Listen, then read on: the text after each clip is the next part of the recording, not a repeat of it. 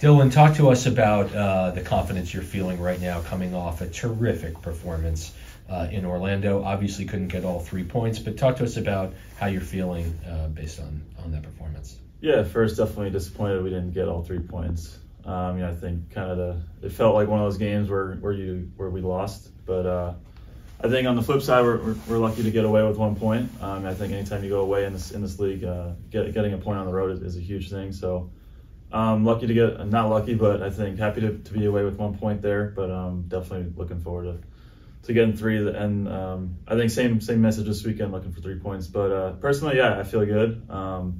Looking to always take pride defensively first, and then seeing if I could help in the attack. So feeling a lot more confident. So hopefully could continue to go on this weekend. Thanks for Anthony. Dylan, Cincinnati has been a team that's kind of haunted the Red Bulls in recent years, eliminating them the last 2 years in the playoffs. Is that something that you think about as you enter a week like this in training to prepare? Not necessarily think about, but it's definitely in the back of our heads. And yeah, it's a good point. They've had our numbers the past couple of years. Certainly last year playoffs and the Open Cup as well.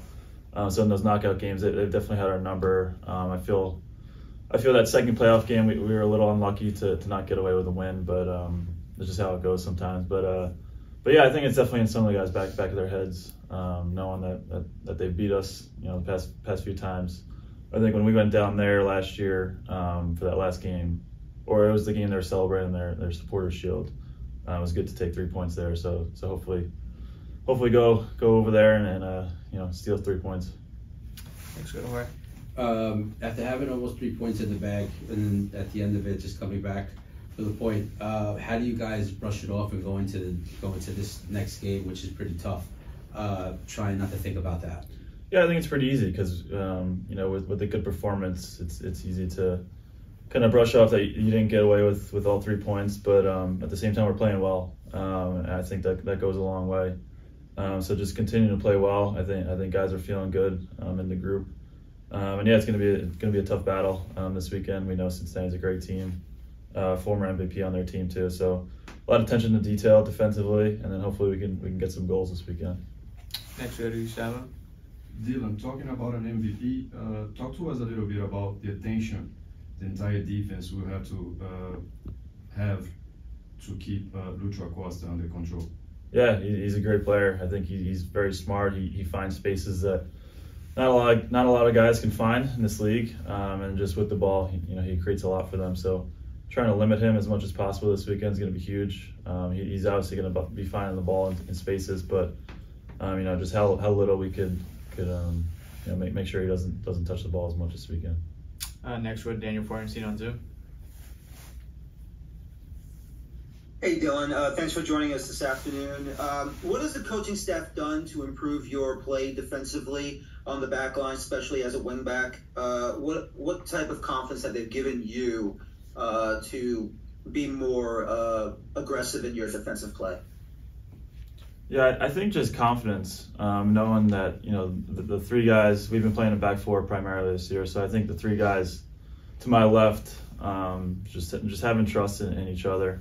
If one guy makes a mistake, you got 3 guys behind you that'll make up for it.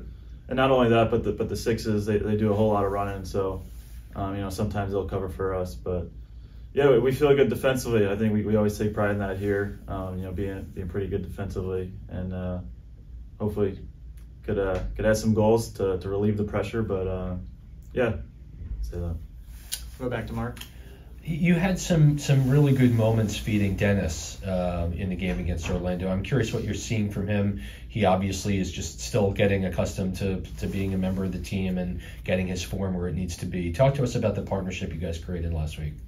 Yeah, it was good. I think we both found each other pretty well that game. Like you said, he's starting to get accustomed to it. It's tough being a young kid from not living in the United States and then moving here. I think he's 20, so I could definitely imagine what that feels like for him. And then coming to a whole new team with a whole new philosophy, I'm sure it's very stressful. But no, he's doing well. He stepped into that role pretty well. Hopefully he's just getting started. I think, and yeah, I messaged him just stay confident. I think he's got a lot of ability, and he's pretty quick too. So hopefully we can use that this weekend. We have time for 2 more questions with Dylan. First, we'll go to Gary on Zoom. Hey Dylan, during the off season, did you and your brother talk about improving your play going to this season? Because it seems that it's really standing out in many of your performances. Just curious to see if he added any pointers going into this season. No, not necessarily. Off season, we probably stay away from each other since we're together too much here.